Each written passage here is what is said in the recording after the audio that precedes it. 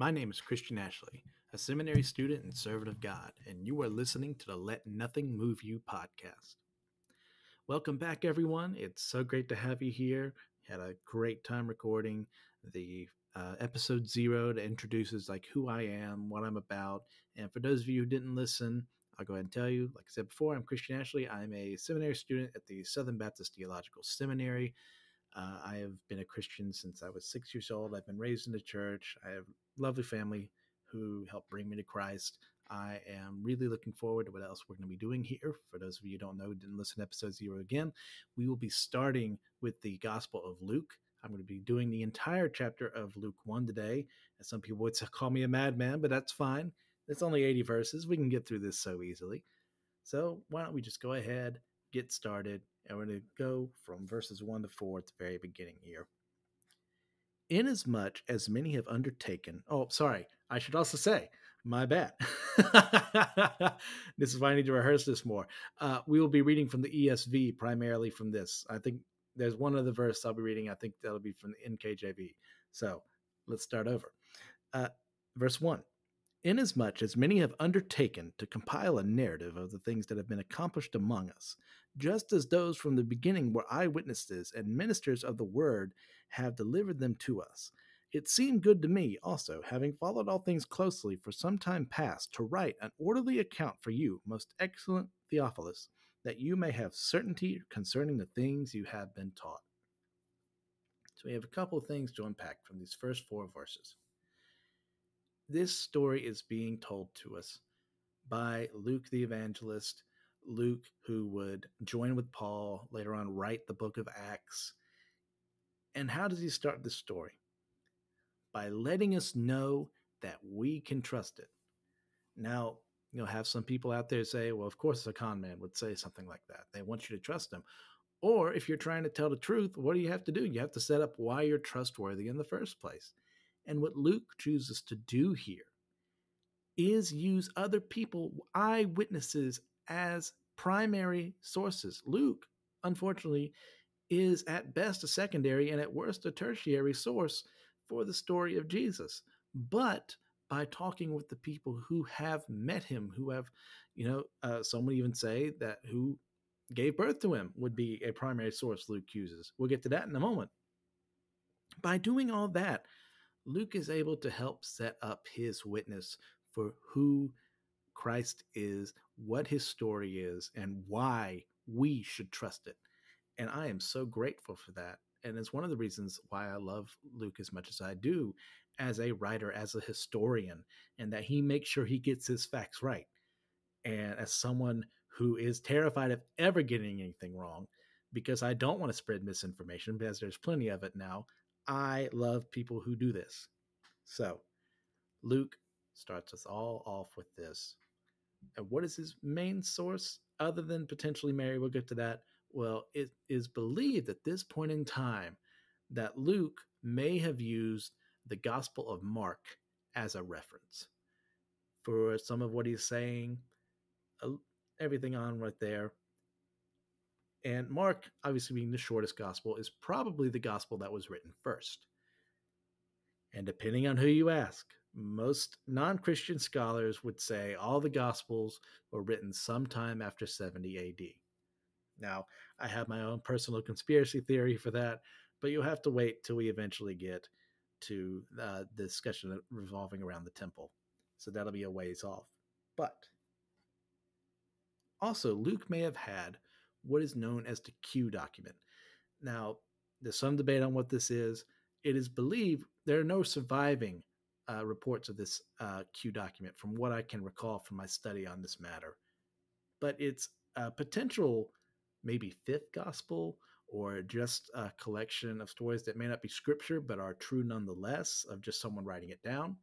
So kind of hard to speculate on that, but I believe Luke was written, as some other scholars do, about in the late 60s AD. I believe Paul was still alive at this time. And see, what the reason I think that is because in Acts it does not discuss the death of Paul, and this story is told before the book of Acts, and that's kind of an important thing. So you would think Luke, being a good friend of Paul, would put that in there, but that's beyond the point. I'm not a scholar. I can't definitively say. Neither can anyone really, because we weren't there. But that's it for that. So moving on, for everyone who doesn't know, I don't want to assume everyone listening to this is a Christian. So I'm going to put as much information as I can for everyone just coming in. One thing you may or may not know is that Luke is not Jewish. Luke is a Gentile convert from across the Mediterranean who came to faith and is the only Gentile writer of Scripture, to the point that just under 28% of the entire New Testament, Luke and Acts, was written by a Gentile. And that's amazing, because this is just part of the message we later get across, is this is not just for the Jewish people. This is for everyone. And Luke is an amazing testament to that. I mean, no pun intended. So that's just a wonderful thing we can learn here.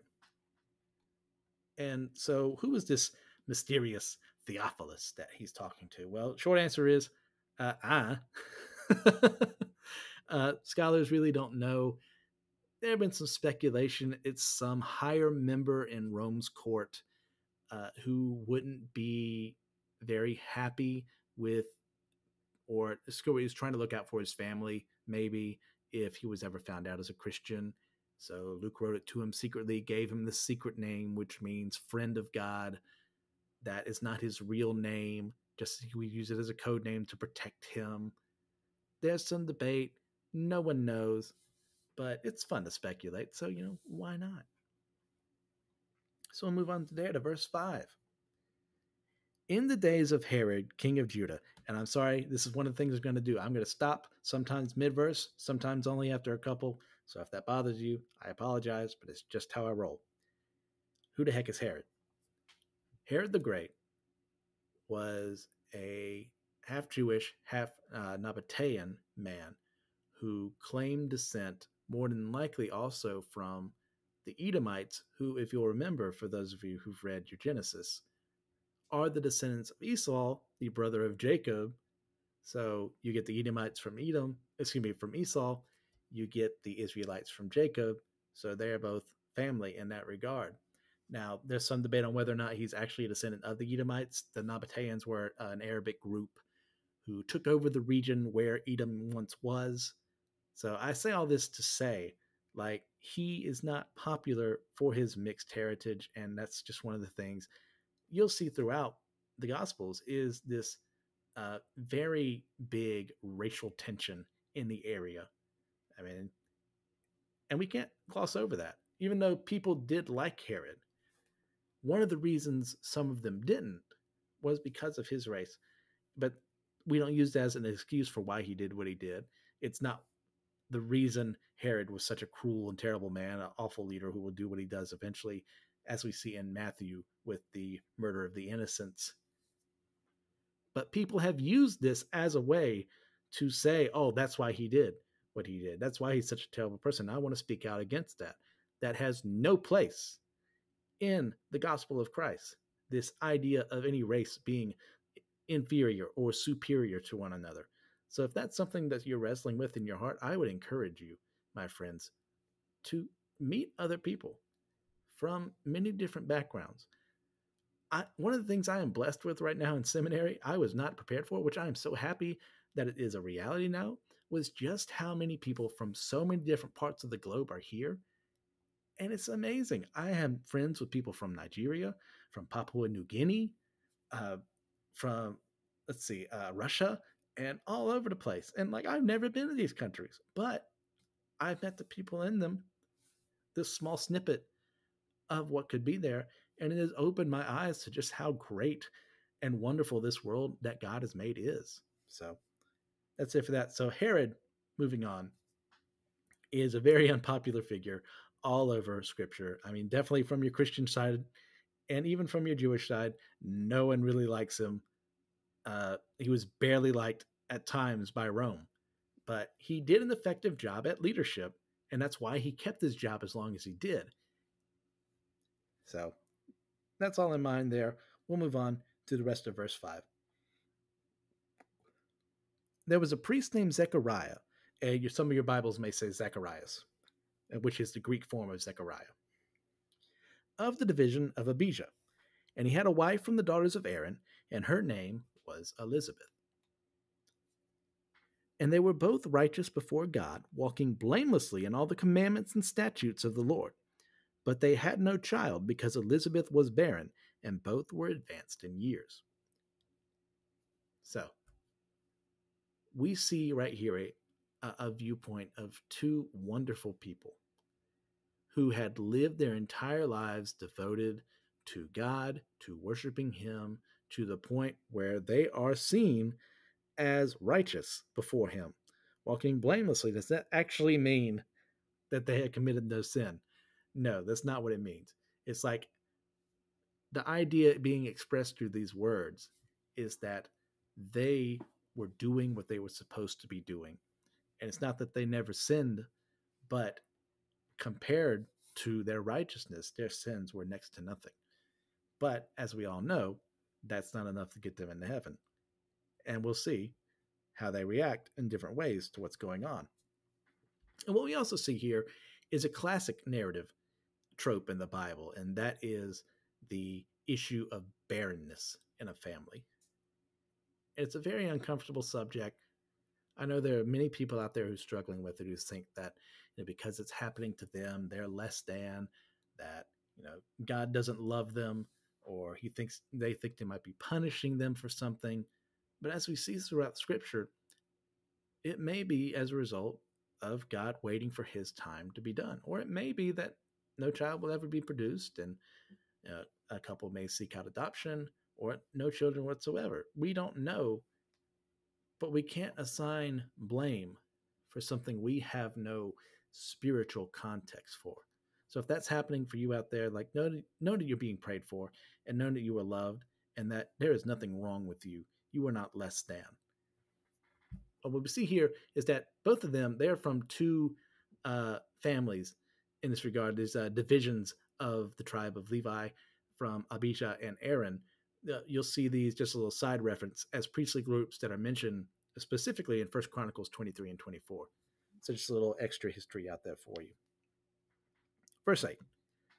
Now, while he was serving as priest before God, when his division was on duty, according to the custom of the priesthood, he was chosen by lot to enter the temple of the Lord and burn incense. Hold your roll. So this is a lot bigger than I've seen a lot of people talk and discuss. As I was doing my research for this, I was reminded of some of this. And it's one of the things we kind of gloss over, but this is super important what he's doing. Zechariah has been given what is essentially this once-in-a-lifetime opportunity to serve alone in this role at the temple. And it's something like he probably would have been very proud of doing. From what I understand, there was actually a lot being done at the time where people were randomly selected for this job because they just had so many people who were capable of doing the role that it wasn't fair to just choose someone. So they did it, through such a way as lots. But what this is for is Zechariah is offering incense before God so that he can pray over the entire nation. Just as is done, this goes back all the way to Exodus, and I'll be reading specifically from the New King James Version for this one. This is Exodus 30:7 through 8. Aaron shall burn on it, it being the altar of incense, sweet incense every morning. When he tends the lamps, he shall burn incense on it. And when Aaron lights the lamps at twilight, he shall burn incense on it, a perpetual incense before the Lord throughout your generations. So, while the temple was around, this was supposed to be done every single day, once in the morning, once at night. And this is for the people so that the priests would be praying specifically for them, reminding them not only of their roles, of what they're supposed to be doing. They're supposed to bring people closer to God and helping them understand his laws, but to also show God's graciousness and that he allowed them to do this. And as we'll see later on throughout the Gospels, they're not doing this the way they should be, most of the Pharisees and Sadducees. So it's nice to see someone actually doing what they're supposed to be doing. See, verse 10. And the whole multitude of the people were praying outside of the hour of incense. And there appeared to him an angel of the Lord standing on the right side of the altar of incense. And Zechariah was troubled when he saw him. yet troubled when he saw him, my bad, and fear fell upon him.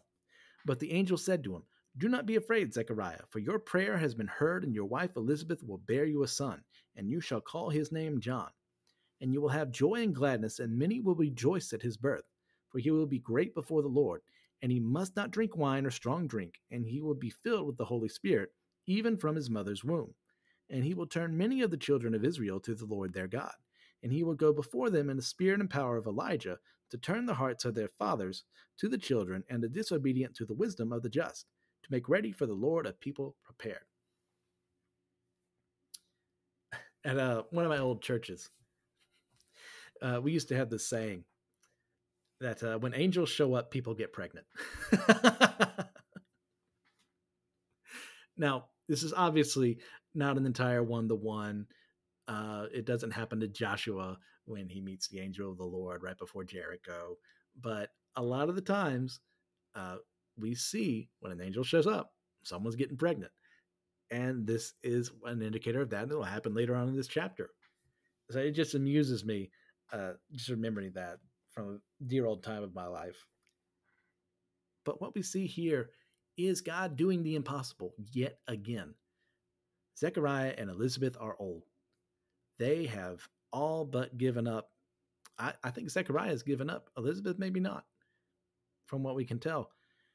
But when the angel says that he is answering Zechariah's prayers, we will eventually see that he doesn't know what he's talking about. And it just goes to show, like, we will pray for something for so long. And then when we don't get it, we give up. And then later on, if God chooses to give us to it, are we truly grateful for it because we've forgotten about it? Or do we have to relearn, oh, I should have kept praying for this and God gave it to me anyway? Or maybe he didn't. We don't know. Maybe it's because we gave up. Or maybe he's still merciful because he gave it to us even when we gave up. Zechariah has given up. And it's something we need to be mindful of as we approach God and ask him for what we desire in our lives. Another thing we see here is that angels also always inspire fear, because as emissaries of God and representatives of his will, they kind of make us realize just how small and worthless we are, even though we are above them. Like, Paul writes later on, I can't remember when he says so, but we are going to judge angels one day. Now, the context of that, who knows? Maybe the early church knew and we didn't. But the point of the matter is, God made the angels and he made us, but we are shown favor of them. But they still represent him because these angels have not fallen and we have. And as a testament of that, we should be fearful if we would ever show up and they would show up in our presence. Continue on to, one more thing. And this reference to John not partaking of wine may be some type of Nazirite vow. This is, of course, from Old Testament law. It's one of the things you weren't supposed to touch dead bodies or drink wine, so on and so forth. We're not 100% on this. It's kind of given an indication that, yes, this is what he's supposed to do. But once again, it's not explicitly stated this is a Nazirite vow, but I would be doing you a disservice if I didn't bring it up. Which will bring us to verse 18. And Zechariah said to the angel, "How shall I know this? For I am an old man, and my wife is advanced in years." And the angel answered him, "I am Gabriel. I stand in the presence of God, and I was sent to speak to you and to bring you this good news. And behold, you will be silent and unable to speak until the day that these things take place, because you did not believe my words, which will be fulfilled in their time." And the people were waiting for Zechariah, and they were wondering at his delay in the temple. And when he came out, he was unable to speak to them, and they realized he had seen a vision in the temple, and he kept making signs to them and remained mute. And when his time of service was ended, he went to his home.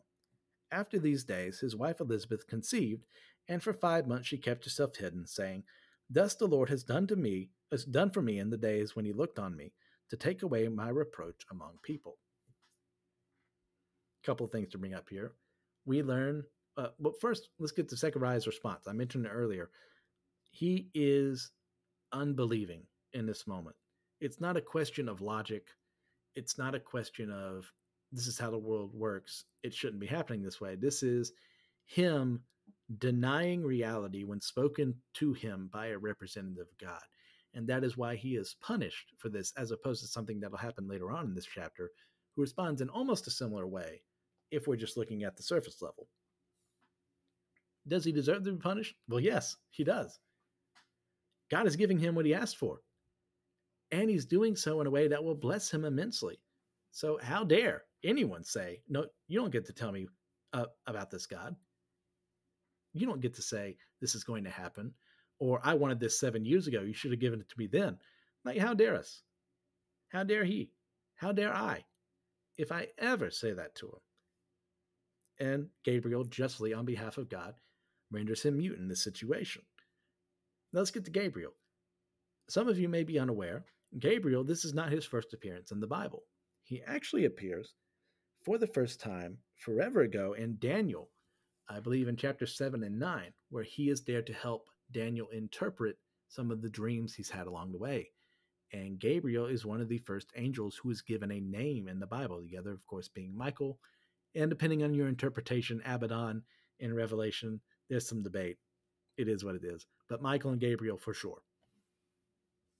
And Gabriel is such an immense help as a messenger of God. And even in this moment of rebuke, he is giving Zechariah what he needs to be able to move on with his life. It's a very beautiful thing with what he's doing. And even after all this, the people, when Zechariah has to leave, they're expecting what he's supposed to do at the end of this is he's supposed to give, words of encouragement to the people, to speak to them, to, continue worshiping God, but he can't say anything. And this, need I remind you, is a time and a place where sign language does not exist in the form we have now. And this is a time and a place when, especially, those who were less than, who were seen as disabled, were not given the same amenities we would be able to gift them with now. And it's one of those things I want to be a little careful about how I word some of these things, because I have talked with people in the community before about how language is used against them. And that would be the last thing I would ever want to do. So if I screwed anything up language-wise, I apologize. Not my intent. But we do need to talk about the Greek word that is used to discuss, tell us what Gabriel does to Zechariah, and that is kophos. Now, that can either mean, depending on how you're translating it, either deaf or mute. In fact, though, it may serve both functions. As we later see in chapter 1, Zechariah is seemingly unable to hear someone. So that may be a dual meaning there, and the word that Luke chooses to write is able to signify that both are happening. Now, at the end here, we see Elizabeth leaving for 5 months for some reason to keep herself hidden. Now, there's been some speculation about this. Most scholars agree this was done for her so that she would be able to worship God in private, and it's not like an attempt to hide the pregnancy or the shame or something like that. This is her way of being joyful and going to God in thanks for what he has delivered to her. And we'll pick back up in verse 26. In the 6th month, the angel Gabriel was sent from God to a city of Galilee named Nazareth, to a virgin betrothed to a man whose name was Joseph, of the house of David, and the virgin's name was Mary. And he came to her and said, "Greetings, O favored one, the Lord is with you." But she was greatly troubled at the saying, and she tried to discern what sort of greeting this might be. And the angel said to her, "Do not be afraid, Mary, for you have found favor with God. And behold, you will conceive in your womb and bear a son. And you shall call his name Jesus. He will be great and will be called the Son of the Most High. And the Lord God will give to him the throne of his father David. And he will reign over the house of Jacob forever, and of his kingdom, and there will be no end." In contrast to Zechariah, we see Mary's response right after this in the next verse, in 34. She says, "And Mary said to the angel, 'How will this be, since I am a virgin?'"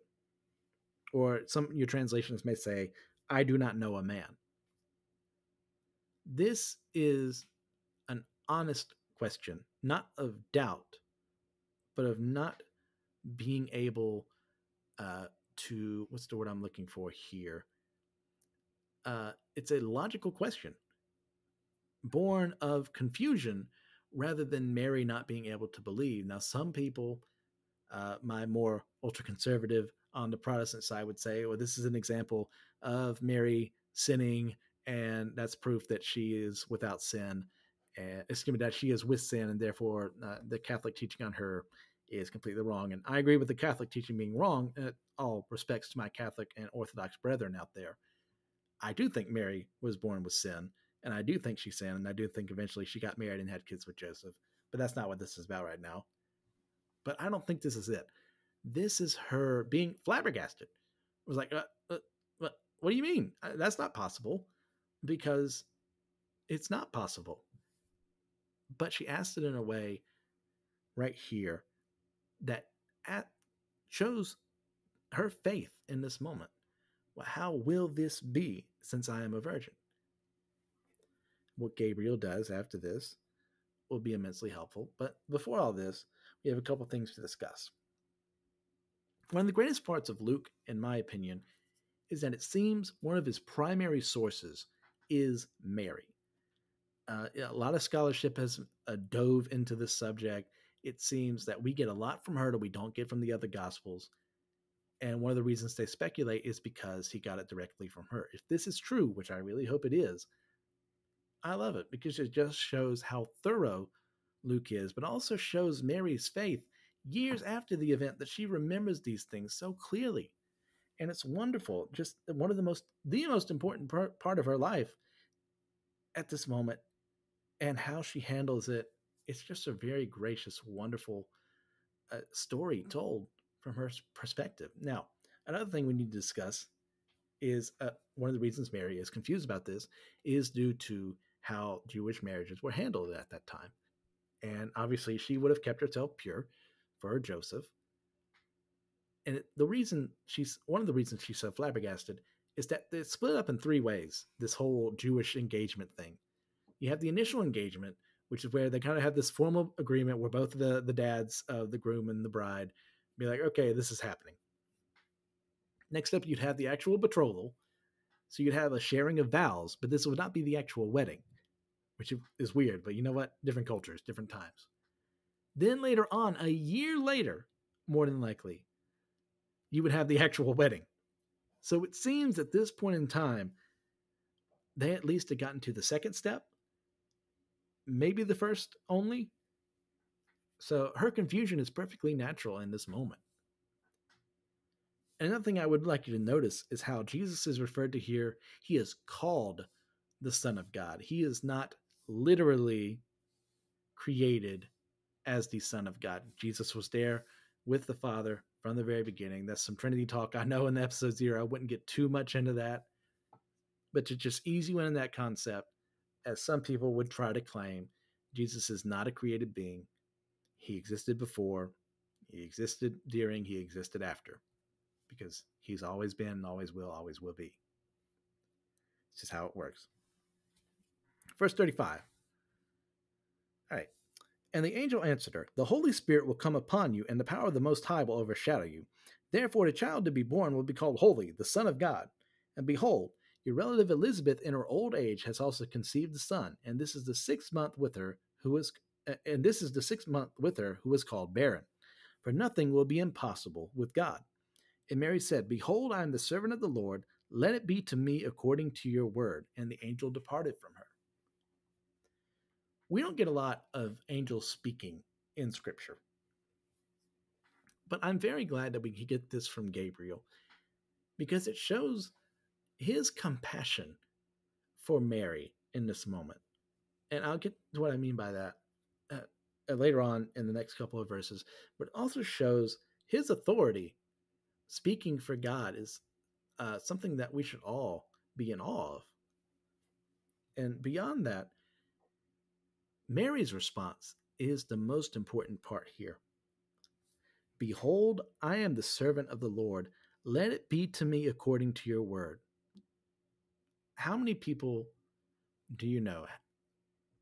Would even you or I be willing in this circumstance to say exactly what she said? In humbleness and submission and love and faith. Let it be to me according to your word. I got to tell you, I'm not always there. And it's something I struggle with for a while, is being willing to submit when I'm told, do this. But we do see Mary showing this in a way that is so beautiful and something that we should all learn from. We'll continue on to verse 39. In those days, Mary arose and went with haste into the hill country to a town in Judah. And she entered the house of Zechariah and greeted Elizabeth. And when Elizabeth heard the greeting of Mary, the baby leaped in her womb. And Elizabeth was filled with the Holy Spirit. And she exclaimed with a loud cry, Blessed are you among women, and blessed is the fruit of your womb. And why is this granted to me, that the mother of my Lord should come to me? For behold, when the sound of your greeting came to my ears, the baby in my womb leapt for joy. And blessed is she who believed that there would be a fulfillment of what was spoken to her from the Lord. This right here isn't just, I keep using the word beautiful, but I do mean it. It's a very beautiful moment between two people who are there to help affirm one another in this moment, in this very trying circumstance. And I mentioned before how Gabriel showed compassion on Mary. This is how. By telling her about what Elizabeth was going through, Gabriel gave her the only other person in the world who could possibly attempt to understand her situation. Not only was it family, but it was someone that she could place her trust in, someone she could talk to. And that is a wonderful thing. Just shows the glory and majesty of God's power, that he would allow this moment to happen to bring peace to someone who's obviously going to be troubled, even in her faith, by this news. But the best part of this, other than that, would be their affirmations of each other. Elizabeth doesn't get prideful.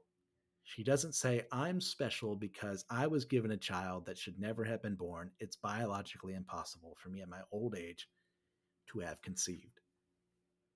She sees what's more important here. When John leaps in her womb excitedly, she does the same at the same time, to show her faith, to show her resolve and love for her cousin.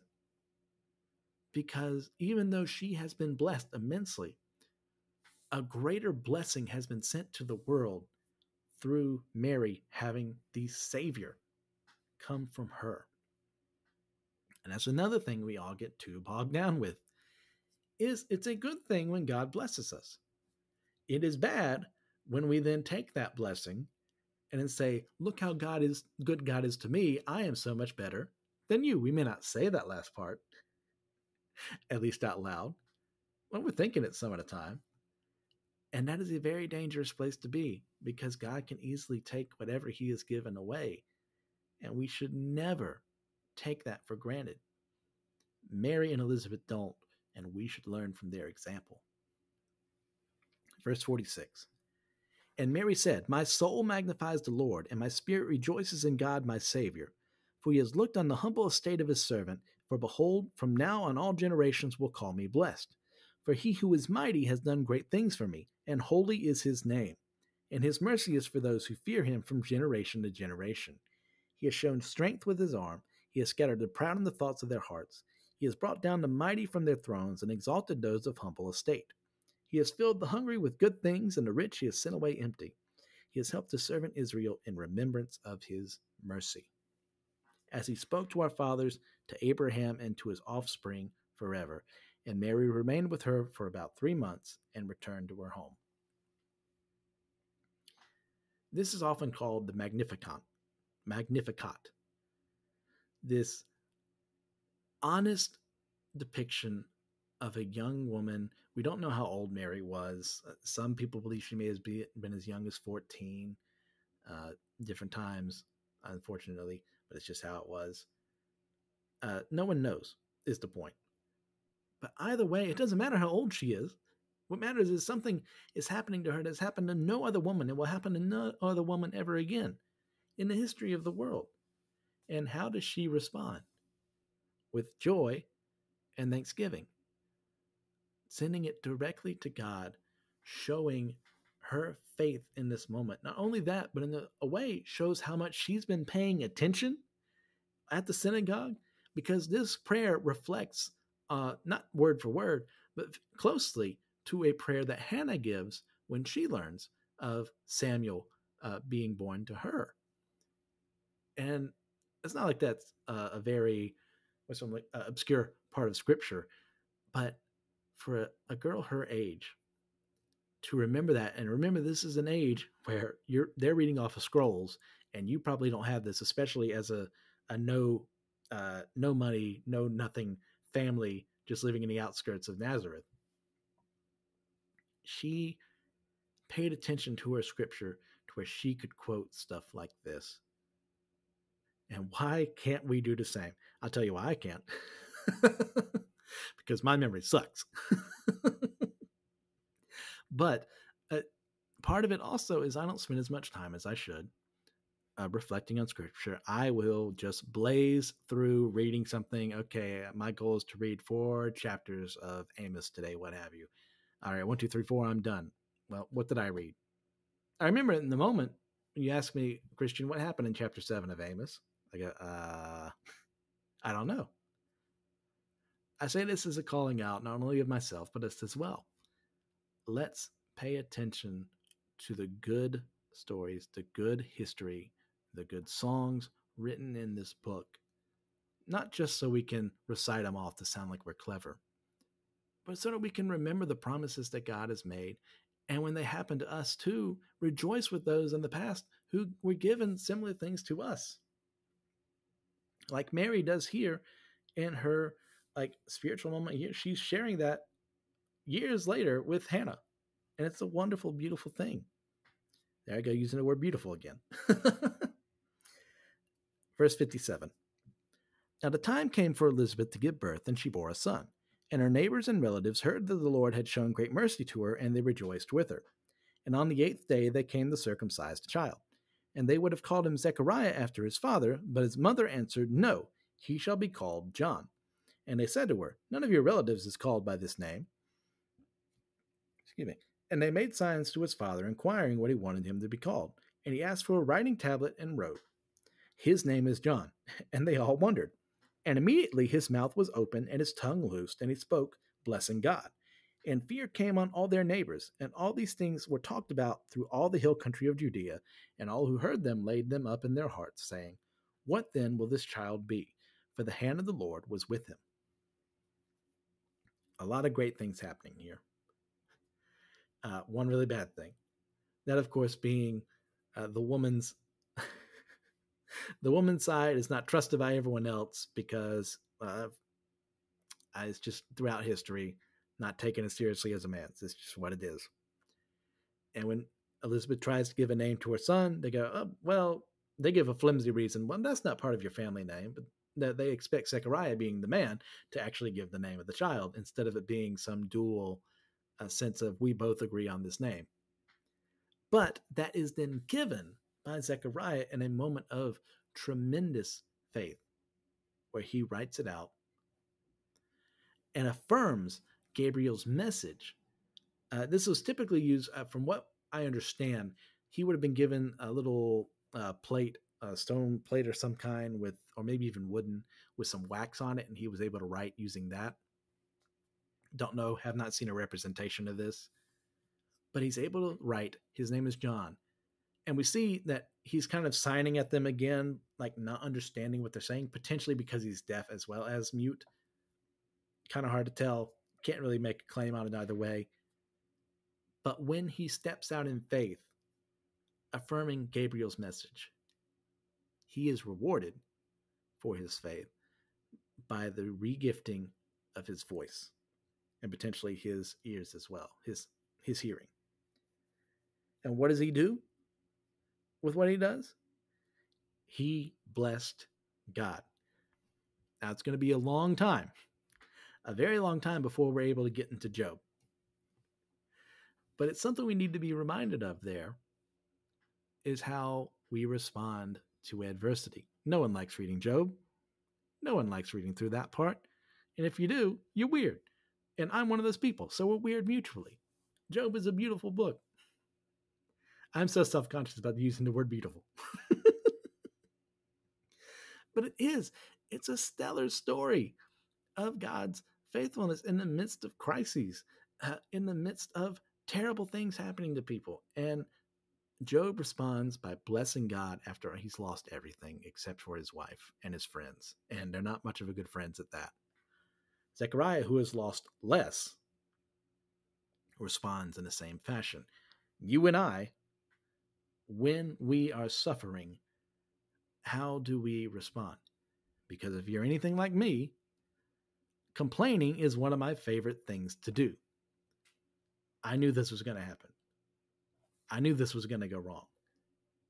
Well, of course, this happened just as we were about to have fun. I'll give a perfect example of this, a little sillier one. At the dorm room I've been living in, I have had the immense opportunity, as opposed to most of my other friends here sharing the dorm, to have a room that has a bathroom and has a shower bath.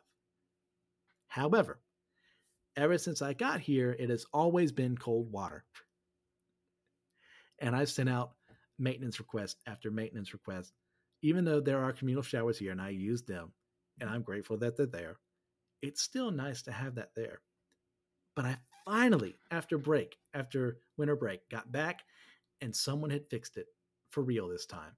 And there's hot water in there. But I kept forgetting, because I have an awful memory, that it was there. So I would use it for a shower, and then late in the night go, oh, well, I could take a bath, but I've got to go to work or what have you.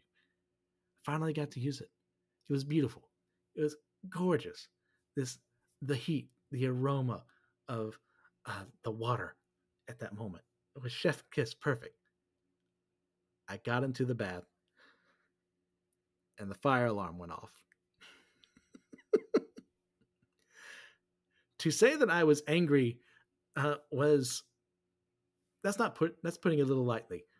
I was very upset.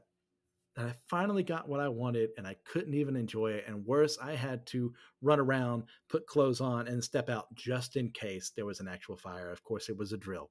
And then I complained, oh, it's a drill. But then I got back up. The water was still there. It was still hot. And I had that moment of, okay, I know what you're doing, God. And I'm sorry. I am grateful to have this. I apologize for how I've acted. Please forgive me.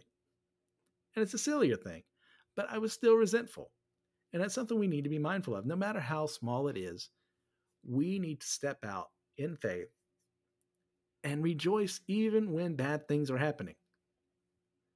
So just some food for thought there. Next up, we'll go to verse 67, and we will finish the rest of this chapter. See, I told you we could do it. And his father Zechariah was filled with the Holy Spirit and prophesied, saying, Blessed be the Lord God of Israel, for he has visited and redeemed his people, and he has raised up a horn of salvation for us in the house of his servant David, as he spoke by the mouth of his holy prophets from of old, that we should be saved from our enemies and from the hand of all who hate us, to show the mercy promised to our fathers, and to remember his holy covenant, the oath that he swore to our father Abraham to grant us, that we, being delivered from the hand of our enemies, might serve him without fear, in holiness and righteousness before him all our days. And you, child, will be called the prophet of the Most High, for you will go before the Lord to prepare his ways, to give knowledge of salvation to his people, and the forgiveness of their sins, because of the tender mercy of our God, whereby the sunrise shall visit us from on high, to give light to those who sit in darkness and in the shadow of death, to guide our feet into the way of peace. And the child grew and became strong in spirit, and he was in the wilderness until the day of his public appearance in Israel. We often forget how important this prophecy is because we don't have the context for what's going on here.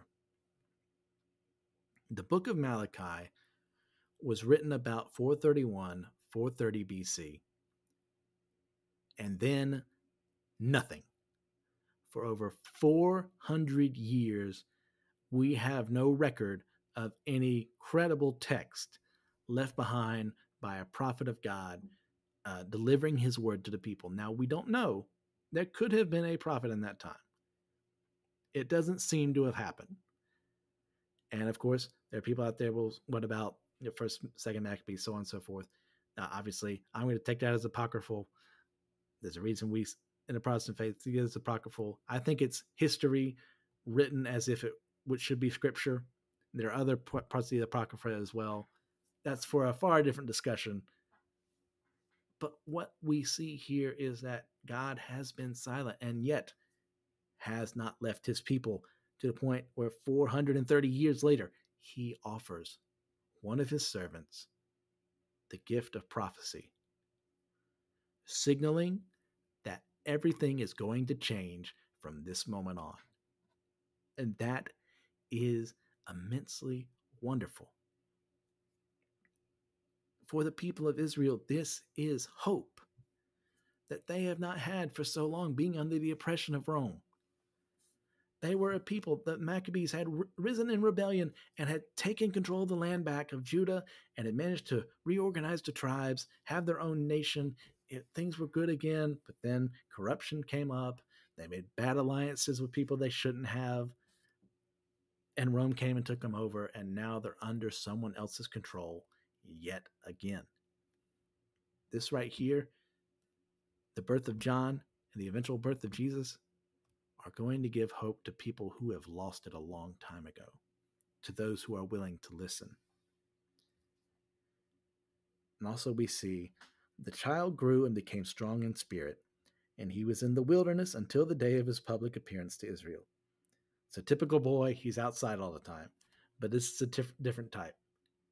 This is him learning what he's supposed to be later on as an atypical preacher in a time where all the quote unquote good ones are going to be in their own houses, living in luxury, not working with the poor, not doing anything else, just lording themselves and their righteousness over other people.